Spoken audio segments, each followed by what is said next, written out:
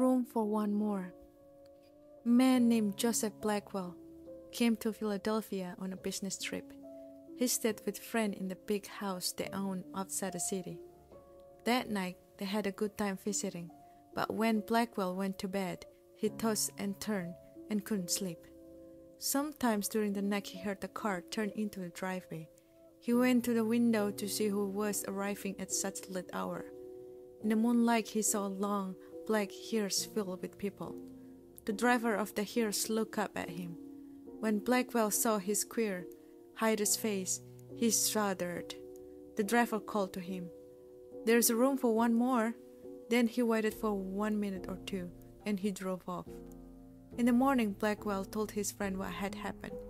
"You were dreaming," they said. "I must have been," he said, "but it didn't seem like a dream." After breakfast, he went into Philadelphia. He spent the day high above the city in one of the new office buildings there. Late in the afternoon, he was waiting for an elevator to take him back down to the street. But when it arrived, it was very crowded. One of the passengers looked out and called to him. "There is a room for one more," he said. It was the driver of the hearse. "No thanks," said Blackwell. "I'll get the next one." The door closed and the elevator started down. There was shrieking and screaming, then the sound of crash. The elevator had fallen to the bottom of the shaft.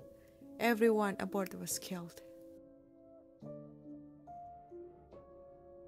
The Wendigo. A wealthy man wanted to go hunting in a part of northern Canada where few people had ever hunted. He traveled to the trading post and tried to find a guide to take him, but no one would do it. It was too dangerous, they said.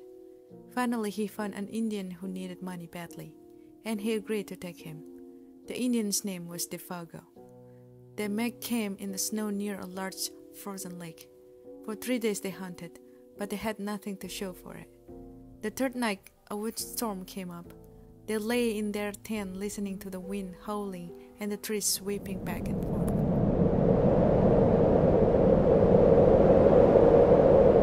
To see the storm better, the hunter opened the tent flap. When he saw started him, there wasn't a breath of air stirring, and the trees were standing perfectly still.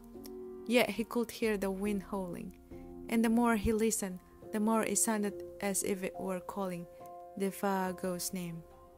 "Defago," it called. "Defago." "I must be losing my mind," the hunter thought. But Defago had gotten out of his sleeping bag. He was huddled in the corner of the tent, his head buried in his arm. "What's this all about?" the hunter asked. "It's nothing," Defago said. But the wind continued to call to him, and Defago became more tense and more restless. "Defago," it's called. "Defago." Suddenly he jumped to his feet, and he began to run from the tent. But the hunter grabbed him and wrestled him to the ground. "You can't leave me out here," the hunter shouted. Then the wind called again, and Defago broke loose and ran into the darkness. The hunter could hear him screaming as he went. Again and again he cried, "Oh, my fiery feet, my burning feet on fire!" Then his voice faded away, and the wind died down. At daybreak, the hunter followed Defago's track in the snow. They went through the woods, down toward the lake, then out onto the ice. But soon he noticed something strange. The step Defago had taken got longer and longer. They were so long no human being could have taken them. It was as if something had helped him to hurry away. The hunter followed the track out to the middle of the lake, but there disappeared.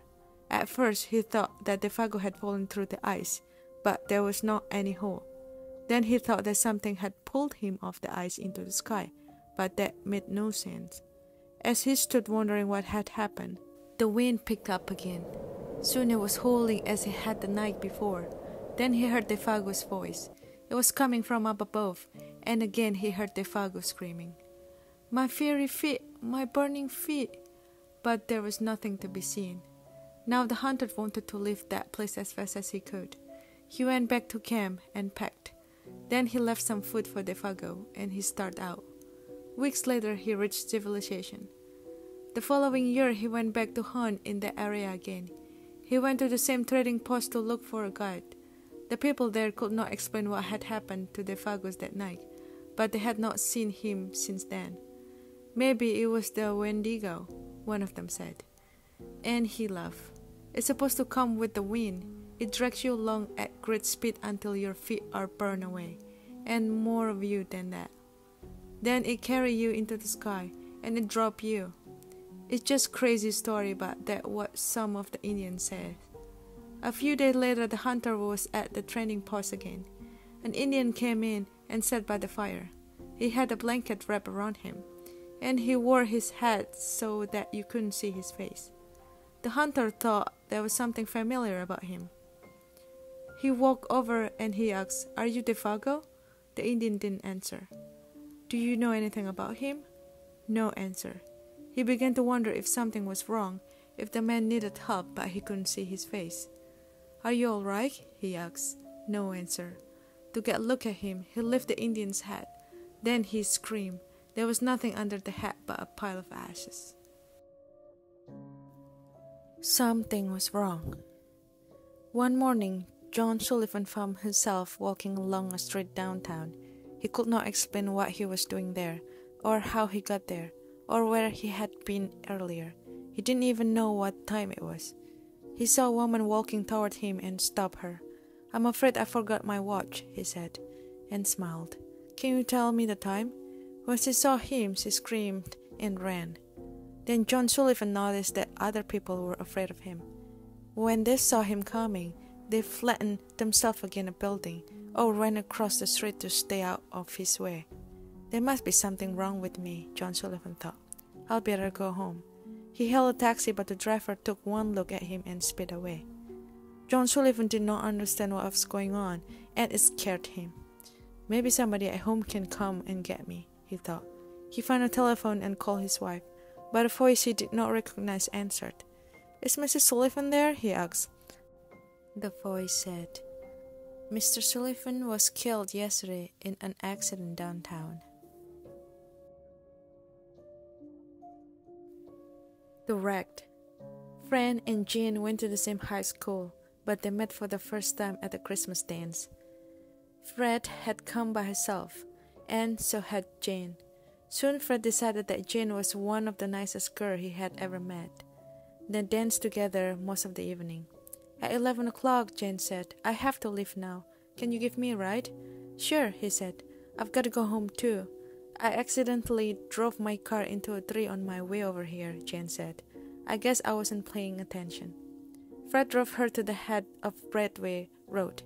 It was in a neighborhood he didn't know very well. "Why don't you drop me off here?" Jane said. "The road up ahead is in really bad condition. I can walk from here."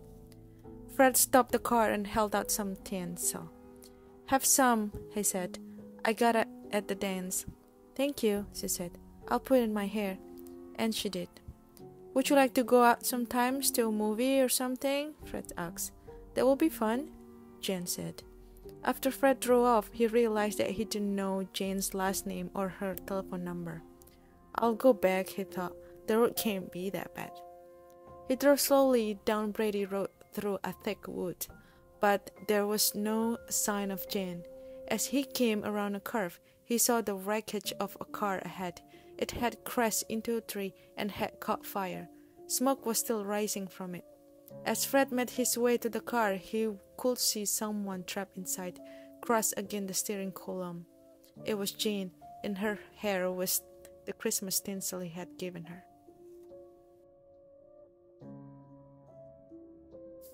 One Sunday morning. Tina always went to the 7 o'clock Sunday morning service at her church. Usually she heard the clanking of the church bell while she was eating breakfast, but this morning she heard them while she was still in bed. "That means I'm late," she thought. Tina jumped out of bed, quickly dressed, and left without eating or looking at the clock. It was still dark outside, but it usually was dark at this time of year. Tina was the only one on the street. The only sounds she heard were the clatter of her shoes on the pavement. Everybody must already be in church, she thought. Tina took a shortcut through the cemetery. Then she quietly slipped into the church and found a seat. The service had already begun. When she caught her breath, Tina looked around. The church was filled with people she had never seen before, but the woman next to her did look familiar. Tina smiled at her.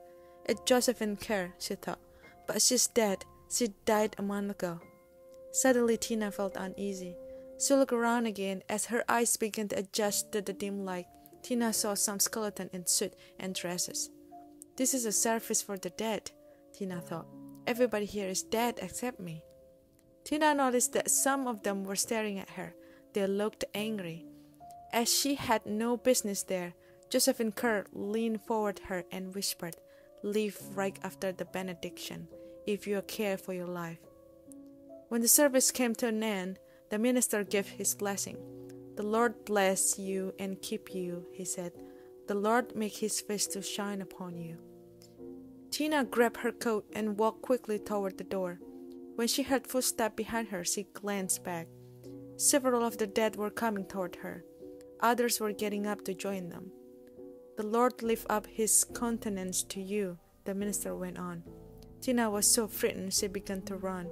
Out the door she ran, with a pack seeking ghost at her heels. "Get out!" one of them screamed. Another shouted, "You don't belong here!" and ripped her coat away. As Tina ran through the cemetery, a third grabbed the hat from her head. "Don't come back," it screamed, and shook its arm at her. By the time Tina reached the street, the sun was rising, and the dead had disappeared. Did this really happen? Tina asked herself. Or have I been dreaming? That afternoon, one of Tina's friends brought over her coat and hat, or what was left of them. Then they had been found in the cemetery, torn to shreds. The Little Black Dog. Billy Mansfield said that a little black dog followed him wherever he went, but he was the only one who saw it, so people thought he was kind of crazy. To drive the dog away, Billy was always hollering at it, throwing rock at it, but the dog always came back. The first time Billy saw the dog was the day he fought Silas Burton. Billy was just a young man then, but the Burton and Billy's family had been founding for years. When Billy saw Silas riding towards him, he went for his gun and Burton went for his, but Billy fired first. He hit Burton in the back, knocking him from his horse. Burton's horse ran away and his gun fell where he couldn't reach it. He lay there on the ground, pleading with Billy not to kill him, but Billy killed him anyway. Burton's little black dog was with him when he was shot. The dog kept licking Burton's face and barking and snaring at Billy. In his anger, Billy killed the dog too. There was much law enforcement in those days, so Billy wasn't arrested. But all that night he heard Burton's dog outside his cabin, scratching at his door and barking to be let in. I am imagining this, Billy said to himself. I shot that dog, it's dead. But the next morning Billy saw the dog. It was waiting for him outside. From then, and there was not a day when he didn't see it. And there wasn't a night when he didn't hear it scratching on his door, barking to be let in. From then on, Billy was always finding black dog hairs on the sofa, on the floor, in his bed, even in his food, in the house, and the yard stank of dog. That's what Billy said. Whenever somebody told him there was any dog to see, he would say, maybe you don't see it, but I do, and I am not any crazier than you are. Things went on like that for many years. Then one morning in the middle of the winter, the neighbor didn't see any smoke coming out of Billy's chimney. When they went over to check, Billy wasn't there. A day or so later, they found his body lying in the snow in a field back of his cabin. Billy had plenty of enemies, and at first it seemed like somebody might have killed him, but there wasn't a mark on his body, and there were not any footprints out there except for Billy's. The doctor said Billy probably died of old age, but there was something odd about his death. When the neighbor found Billy, there were black dog hairs on his clothes. There were even a few on his face. It smelled like a dog had been out there, yet no one had seen a dog anywhere.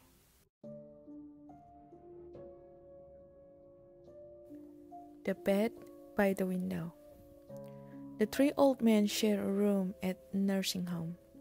The room had only one window, but for them it was the only link to the real world. Ted Conklin, who had been there the longest, had the bed next to the window. When Ted died, the man in the next bed, George Best, took his place, and the third man, Richard Green, took George's bed. Despite his illness, George was a cheerful man who spent his days describing the sight he could see from his bed: pretty girls, a policeman on horseback, a traffic jam, a pizza parlor, a fire station, and other scenes of life outside. Richard loved to listen to George, but the more George talked about life outside, the more Richard wanted to see it for himself. Yet he knew that only when George died would he have his chance. He wanted to look out that window so badly that one day he decided to kill George. He's going to die soon anyway, he told himself. What's the difference will it make? George had a bad heart. If he had an attack during the night and a nurse could not get to him right away, he had pills he could take. He kept them in a bottle on the top of the cabinet between his bed and Richard's. All Richard had to do was knock the bottle to the floor where George could not reach it. A few nights later, George died just as Richard had planned he would. And the next morning, Richard was moved to the bed by the window. Now he would see for himself all the things outside that George had described. After the nurse had left, Richard turned to the window and looked out, but all he could see was a blank brick wall.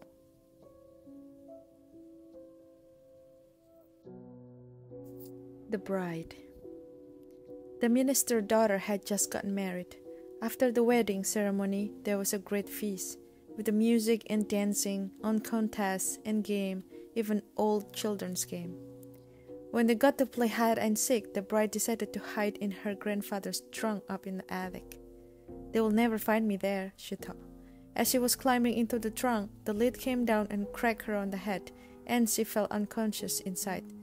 The lid slammed shut and locked. No one will ever know how long she called for help or how hard she struggled to free herself from that tomb. Everyone in the village searched for her, and they looked almost everywhere, but no one thought of looking in the trunk. After a week, her brand new bridegroom and all the others gave up for lost. Years later, a maid went up into the attic looking for something she needed. Maybe it is in the trunk, she thought. She opened it and screamed. There lay the missing bride in her wedding dress, but by then she was only a skeleton.